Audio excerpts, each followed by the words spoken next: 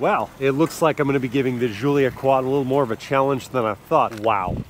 It consumed just about all of it. All I want in the trunk, the rest, these crushable things, what I want inside the cabin. Man, it can handle a full-size Costco run. That is impressive. Hey crew, I've got the key to that Alfa Romeo Giulia Quadrifoglio. And today we're going to see what it's like to live with, beginning with remote start.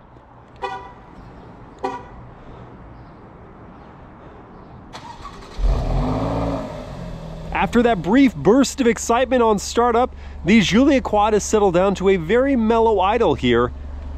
And I want to check out the spacing in my driveway. You can see I didn't really try all that hard with the parking job. It's sitting about a foot in from the edge, parked next to a small SUV, Kia Sportage, that my wife is reviewing. That's parked a few inches in from the edge. And even with that lackluster park job, there's still plenty of room to walk between the vehicles, or in the case of my family, wheel a stroller. And in terms of length, we've got a lot of space between the back of the car and the garage doors, or even to walk between this hedge and the car. And up front, that doesn't mean the nose is hanging off. It's still back from even the gutter at the front of my driveway. Man, I love this Verde Montreal color. Just beautiful. And I like the updated headlights for 2024. What do you guys think of those?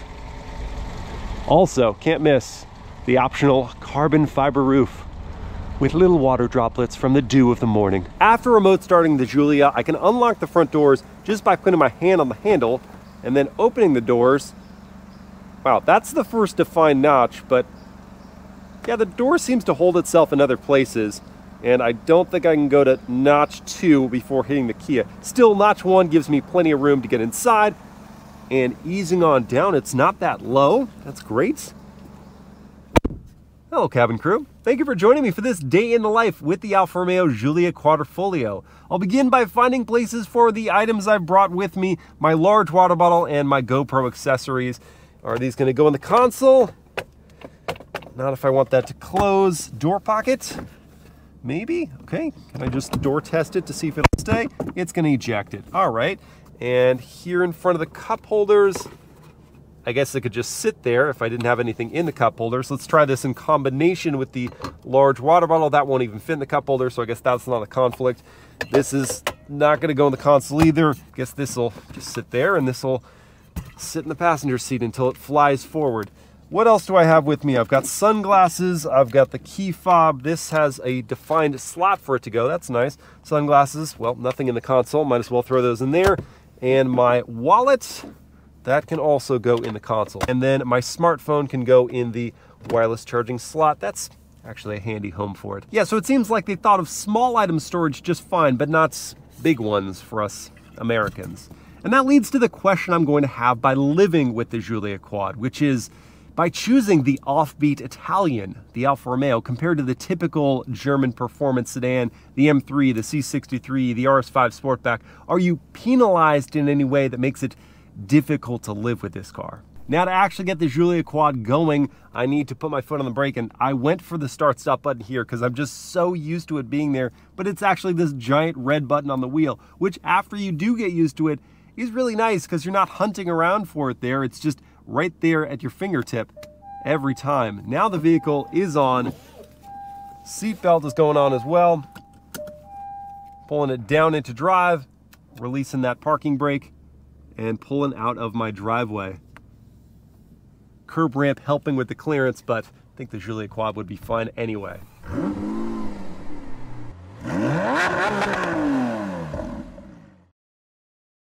On the agenda, coffee.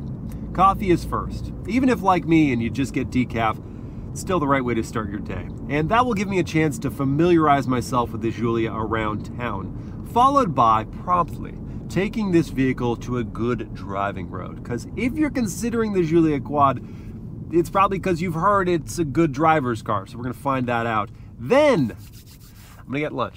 And after that, I'm going to check in on the practicality of this car. I'll get some groceries and I will attempt to install car seats in the back. If you're thinking about it as a family vehicle and you got young kids, You gotta have car seats. Then tomorrow, things get really good, because I'm going to take this vehicle to go get my new car, my Dodge Demon 170 from the dealership. It'll be the first time I'm seeing it. I'm really excited, and it will give me a chance to kind of simulate a commute in the Giulia Quadrifoglio. I'll be joined by my friend Charlie Dreyer. Then we'll wrap things up. I'll share my final thoughts and kind of answer the question of whether you can live with a Giulia Quadrifoglio without any real nuisance. Here around town, how's that turn signal sound? Not too irritating. And coming down from speed, the brakes take a little bit to finesse appropriately. Turning radius, that's quite good. And here in the natural drive mode, the normal drive mode, it's interesting. I can feel those gear changes from the 8-speed auto a little more perceptibly than most torque converter automatics. But in terms of power delivery, it's very smooth getting up to speed. No delay from the twin turbos. Yeah, even like slowing down, I'm not sure if it's brake pedal feel or it feels more like transmission. There's kind of defined lurches forward, which is bizarre for a torque converter. That's normal for a dual clutch, not normal for a torque converter. In terms of ride smoothness, this adaptive suspension is doing a pretty good job here. Filtering out the road blemishes, but here we got some grates. I felt more of those, not super harsh though. I heard them more than anything else. These seats have a lot of adjustability. You can get them nice and low, comfortable. The bolstering on the side might be too much for some body types. For me, it's great. Yeah, okay, it's pretty good to coast in. Easy to direct down the road. Steering feel, even at these low speeds, is excellent. Can point it exactly where I want it to. Yeah, it's that first touch of the brake pedal. They're a little grabby there. And now when you come to a full stop, the start-stop system is going to turn the vehicle off.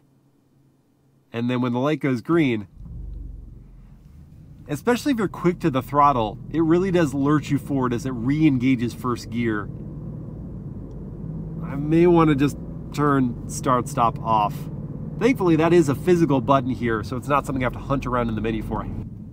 Yeah, the brake... Oh, okay, so again, the inconvenience of not having a spot for my water bottle. It's just going to stay on the floor now. Where is that coffee shop? I never know where... There it is! The Lost Bean. I found it. Get it? It was lost. Okay, let's park it. Let's just do that. Into reverse. Oh, the backup camera resolution is not very high. At least it has trajectory lines. And parking sensors.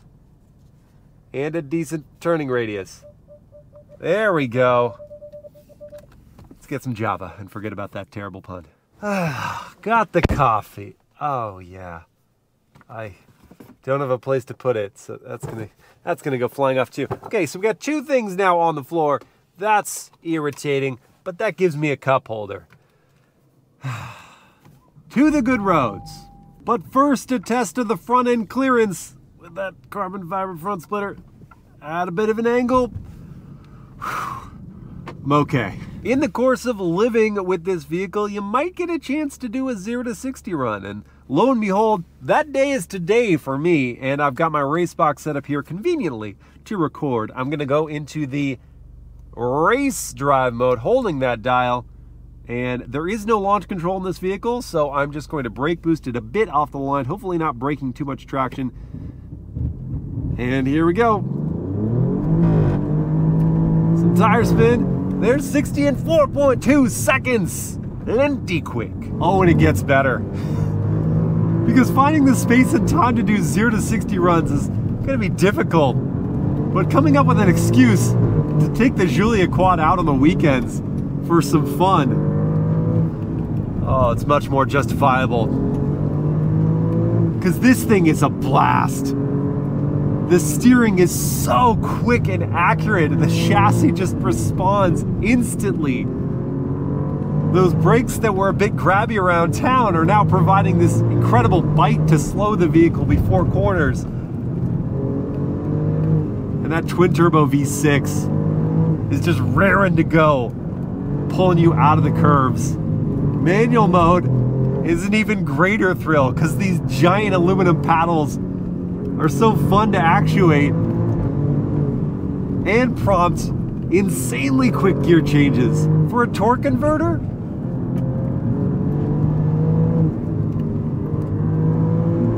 I mean, the whole car is so much more fun now. It's easy to justify the stuff that's a bit irksome around town when this is the level of performance you get on the weekends. Or even, I mean, it might be worth it, taking that long way home from work. Tight curves, long sweepers, doesn't matter. The Giulia Quad just swallows it all and spits out driving satisfaction. Is that weird? Doesn't matter.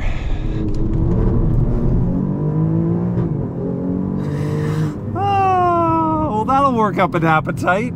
And after staring at these Italian flag colors behind the gear selector all day, all I can think about is Italian food. Specifically, I really want pizza. Well, off camera, I just had a good excuse to use this horn.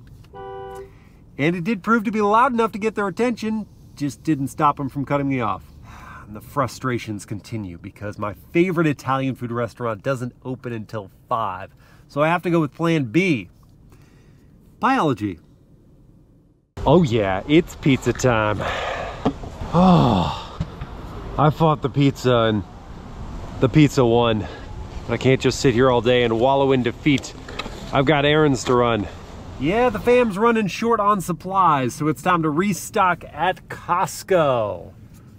Oh my gosh, why didn't I get pizza here? What am I thinking? Well, it looks like I'm going to be giving the Giulia Quad a little more of a challenge than I thought. It was a full shopping run today. And I left my tennis rackets in here. Okay, so these are the first things that are going to have to go. And then, let's see how much of this is going to fit before I have to fold down these seats. Wow. It consumed just about all of it. All I want in the trunk, the rest, these crushable things, what I want inside the cabin. Like back here. And, surprise, surprise, they're going in the passenger footwell, along with the pizza and the water bottle. And just a reminder, friends, don't be like that. Put your cart away. Oh, the walk was so difficult. Okay, so it looks a little like I live out of this Alfa Romeo now, but man, it can handle a full-size Costco run. That is impressive. So this Giulia Quad can handle curves. It can handle Costco, but can it handle car seats? That's what I have to find out next. 1, 2 sets of lower latch anchors and 1, 2, 3 top tethers.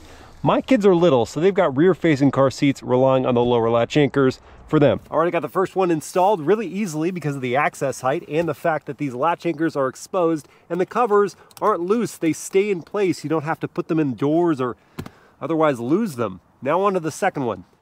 That's the second seat in, but it does appear to be touching the seat back a little bit, so I either have to slide the seat forward or adjust the back angle.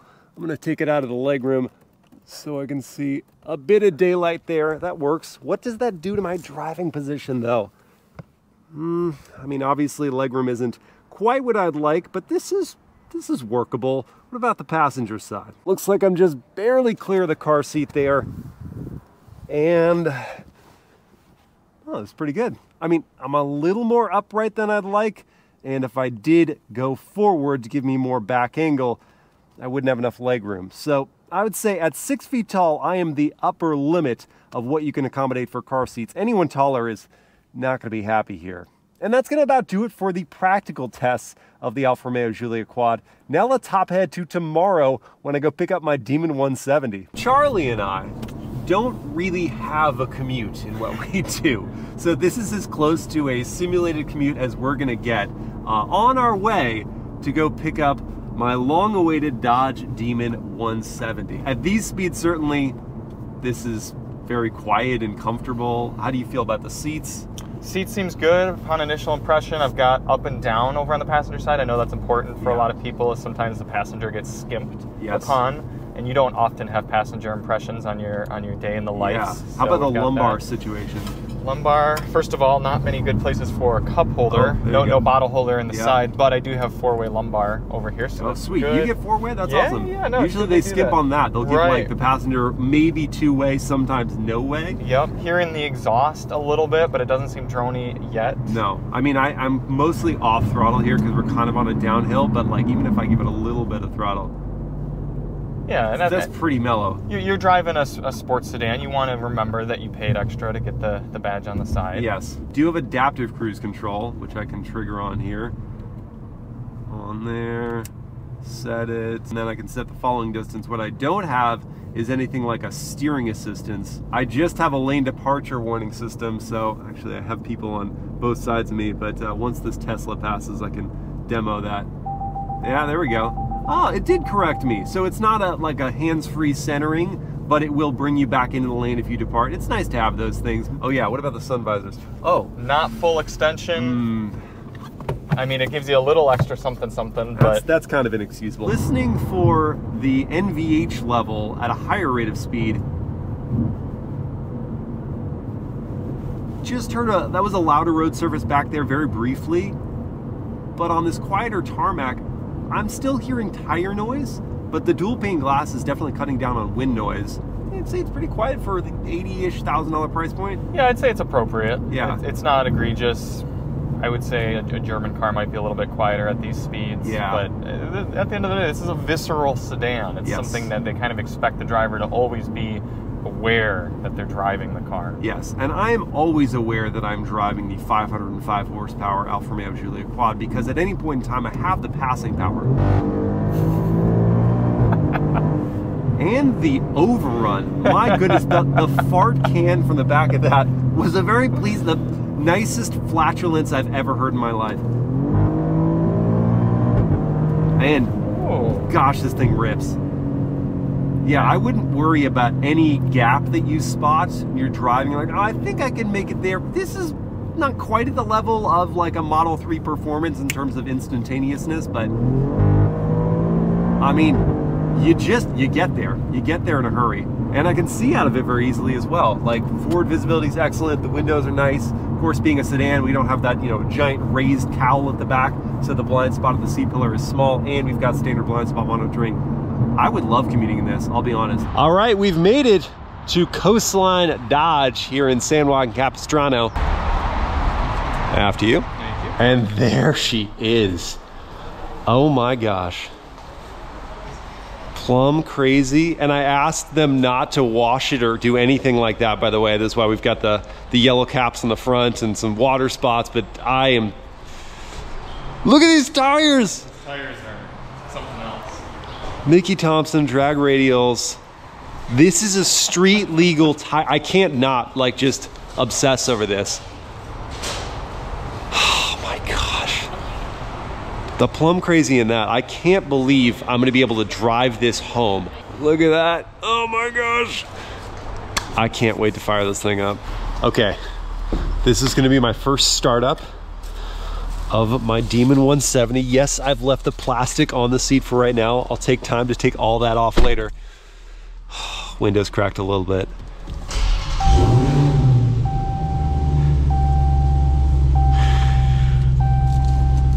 Deep, menacing. Right now it's saying I've got 900 horsepower. There's a little bit of ethanol detected, but when that's full E85, we're gonna have 1,025 horses. Into reverse, plastic on this as well. I can just dispatch with that. Backup camera is as terrible as I remember it always being in Challengers and Chargers.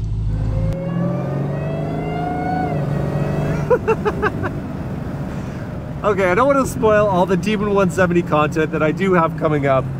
So let's hop back to the Alfa Romeo Giulia Quadrifoglio and continue. I'll tell you one thing I'm not looking forward to with the Dima 170, and that's going to be the cost to fill it up. But let's talk fuel economy for this Giulia Quad. The EPA rates it at 17 mpg city, 25 highway, and 20 combined. I've been seeing 15.8 mpg with a lot of enthusiastic driving. But if we got that 20 mpg rating with this 15.3 gallon tank, we'd have around 306 miles on a single tank. And with the price of premium fuel being $4.95, it would cost high 70s to fill up this tank. And does it have capless fueling? No, it doesn't. What are you doing, Stellantis? Would you look at that? The rainstorm came a full day early. You can hear those water droplets pelting off the carbon fiber roof. All right, I'm going to summarize my thoughts on what it's like to live with the Alfa Romeo Giulia Quad. And at the beginning of this video, I wondered aloud whether choosing the slightly offbeat Italian sports sedan compared to more traditional Germans like the BMW M3 or C63 AMG or Audi RS5 Sportback comes with a real deal breaker penalty. And I'm happy to report that after living with this vehicle, there's not really any one big issue that undermines the entire vehicle proposition, though there are a lot of small things that in combination might be too much for some people. I'm referring to things like the tech being somewhat dated and the brakes being kind of grabby and the transmission not being terribly smooth and the loose item storage, at least for large things, being somewhat lackluster. And on the flip side, the ride is smooth, the seats are comfortable, the visibility is excellent, the look is distinctive, it's reasonably practical, and it is a riot and a half to drive, especially in the right environment. So I think if viewed holistically, the Alfa Romeo Giulia Quad is more likable than not to live with. And to put it another way, this juice is most certainly worth the squeeze.